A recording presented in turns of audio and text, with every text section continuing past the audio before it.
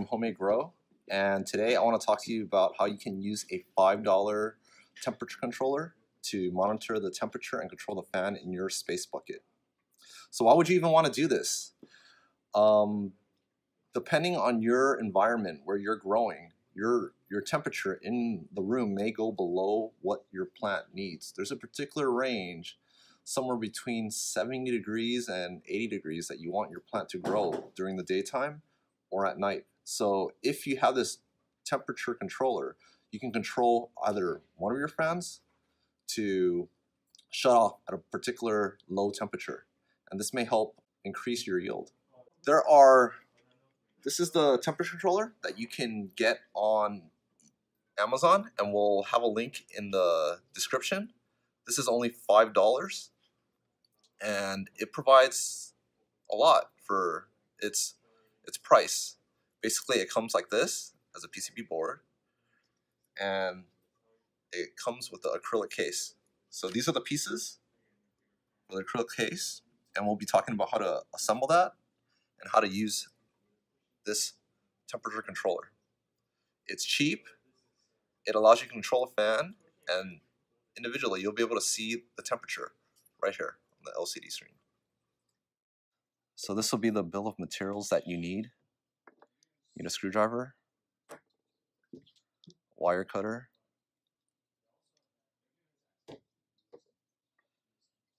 a 12-volt DC female connector, some wire, and your fan. You should have this part already from your connection from your fan to the 12-volt power supply. And over here, we have the temperature controller. It comes with screws, spacers, nuts, acrylic pieces for the case,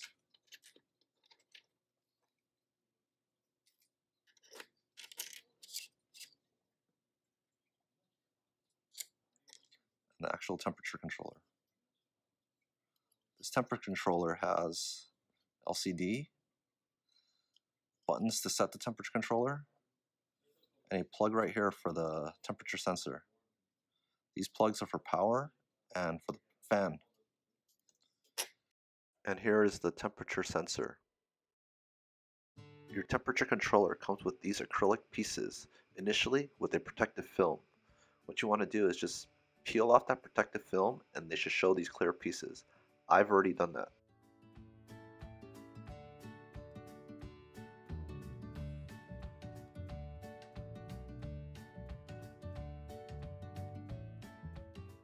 Now what you want to do is attach the temperature controller to the bottom piece of the acrylic case. Now take the bottom plate of the case, take 4 screws and push them through the holes at the 4 corners of this piece. These screws will be used to lock in the temperature controller.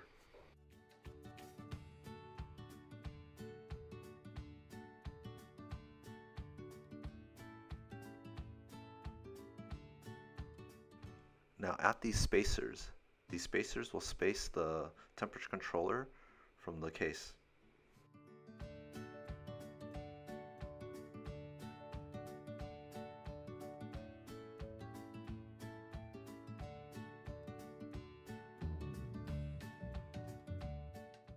And now we'll use the nuts to secure the screws.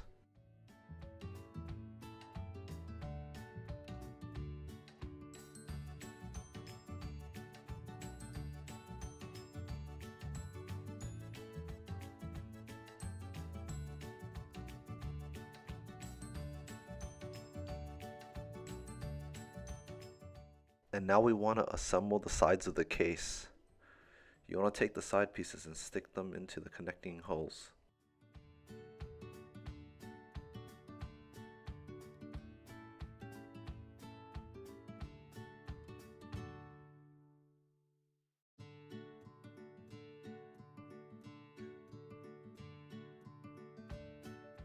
Here is the front faceplate.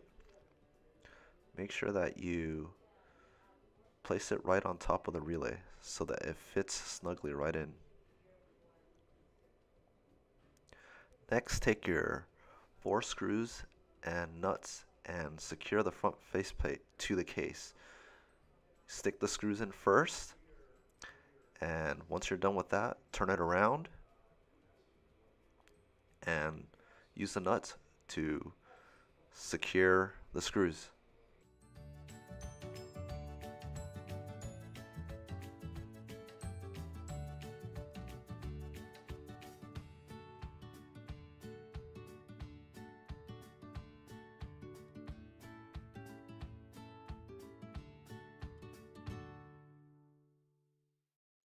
Get your wire and your wire cutter and strip the ends of the wire.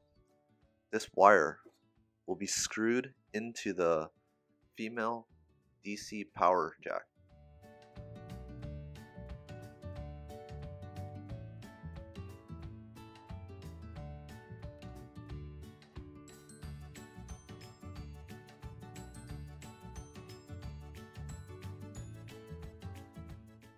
So the red goes into the positive terminal and the black goes into the negative terminal.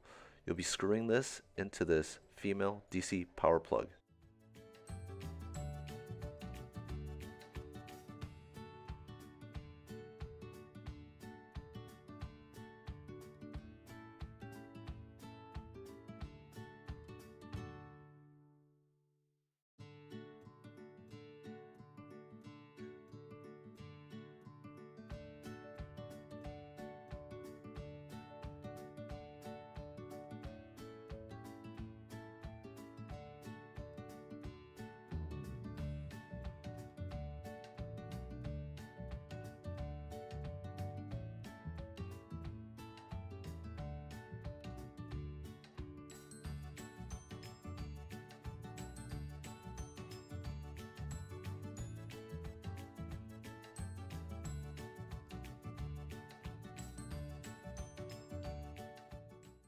So now the wire is securely attached.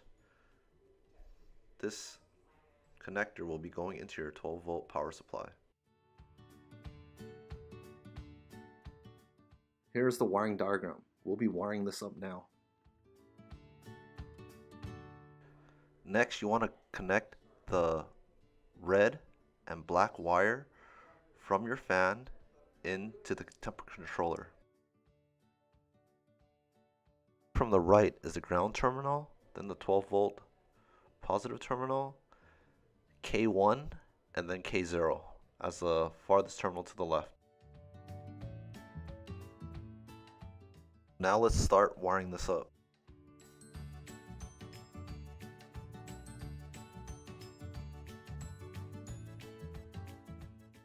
First, get a 1-inch piece of red wire and twist it and connect it to the red wire coming out of the DC power plug. This wire will be used as a bridge from the 12-volt power supply to K1.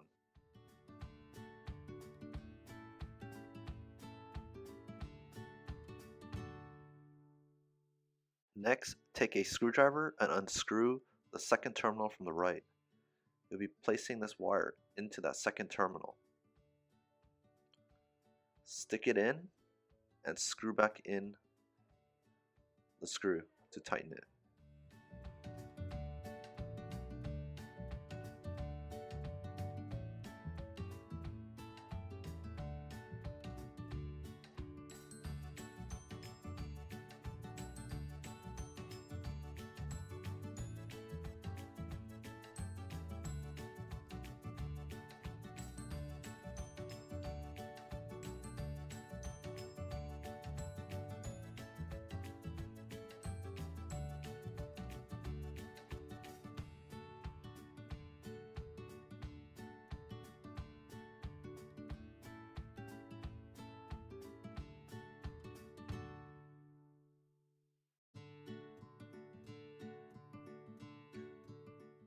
Now take the black wire from the fan and the black wire from the DC power plug. Strip the black wire on the fan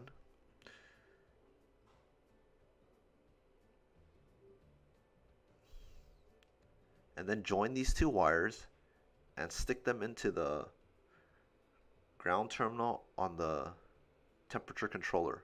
This ground terminal is the farthest terminal to the right. To do so, stick in the two wires and securely tighten the screw.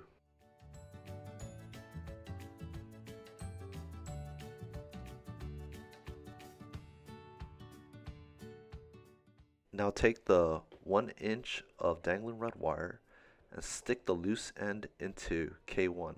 This is the second terminal from the left. This connection will act as a 12-volt bridge. It'll provide 12 volts of power to the fan.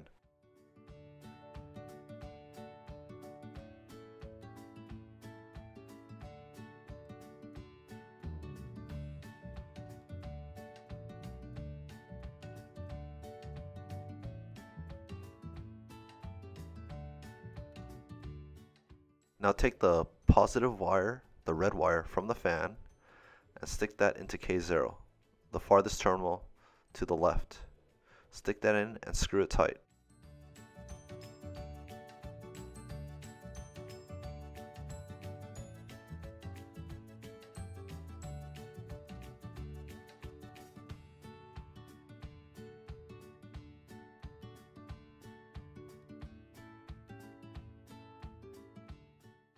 Now that you're done wiring up your temperature controller, find a 12-volt power supply.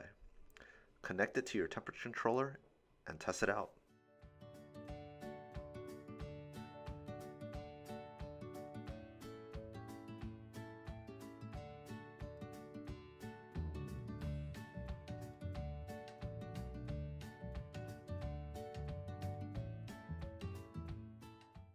Once your temperature controller is powered on, you may notice an LLL.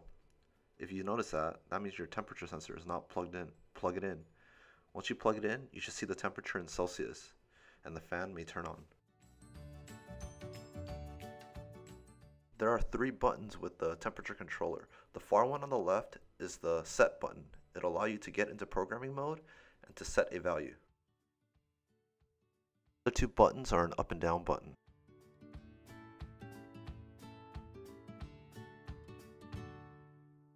To get into programming mode, hold the set button for 3 seconds. The LCD screen should blink once you're in programming mode.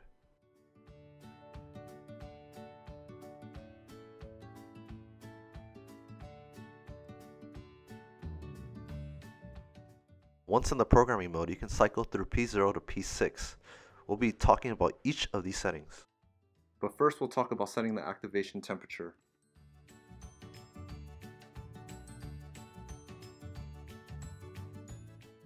Right now the temperature controller is reading 27.1 degrees Celsius.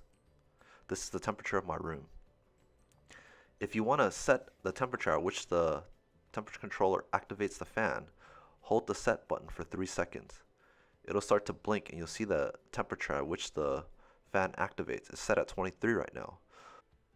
I'm going to increase the activation temperature to above 27 degrees Celsius to show that the fan will stop and wait until it's 28 degrees Celsius before starting again.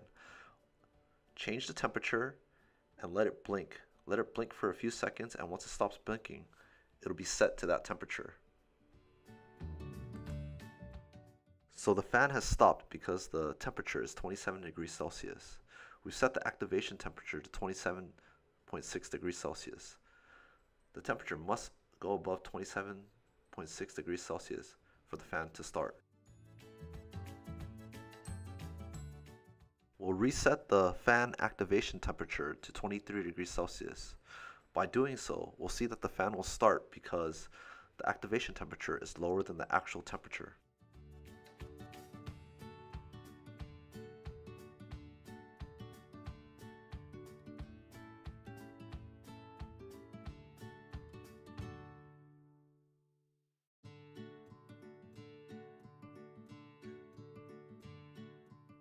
P0 allows you to choose whether you want to use the temperature controller for cooling or heating. If you set it to C, it means cooling, and H means heating. To set P0, hold the settings button until you get into the settings mode. Then choose P0. From there, you can choose C for cooling or H for heating. C means the temperature at which the relay will start. H means the temperature at which the relay will stop. P1 is a setting that you can change to determine the amount of buffer before the relay starts on the temperature controller. So if it's set for 2 and you want the relay to activate at 30 degrees Celsius, that means once it activates at 30 degrees Celsius, it will need to drop to 28 degrees Celsius before activating again.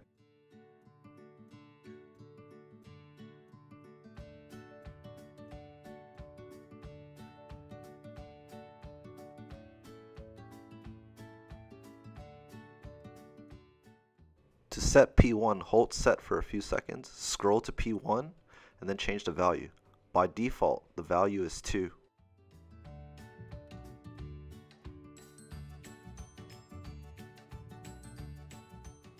P2 allows you to set a maximum temperature. This will prevent someone from increasing the temperature on the temperature controller past this activation point.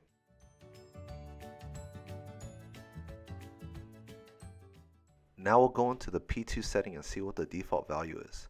The default value is 110 degrees Celsius. That means the activation temperature cannot be higher than this value. P3 allows you to set a limit on the lowest activation temperature. The default is negative 50 degrees Celsius. You won't need to change this. P4 allows you to add a correction for the temperature. If the temperature controller differs from what the actual temperature is in the room, you can adjust P4 and it'll add that little correction. By default, P4 is 0, so there is no temperature correction.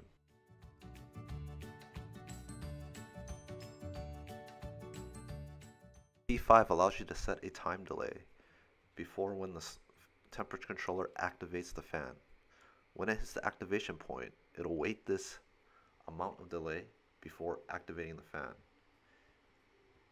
If you set this value to 2, it'll wait 2 minutes before the fan activates. By default, it is 0. P6 allows you to enable a high temperature alarm on the temperature controller. When that temperature is reached, the relay will shut off and you'll see a blinking error screen on the LCD. By default, the setting is disabled.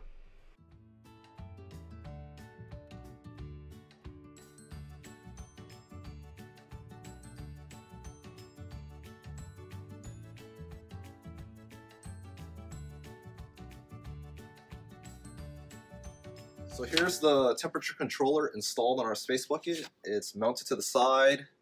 It's taking the temperature now. You can see the temperature, and it will control this fan right here. When temperature goes to lower to the point where we set it, it'll turn off the fan.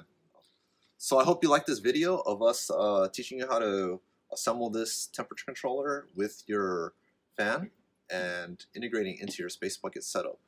So please like this video or subscribe to us. We'll have more content like this in the future.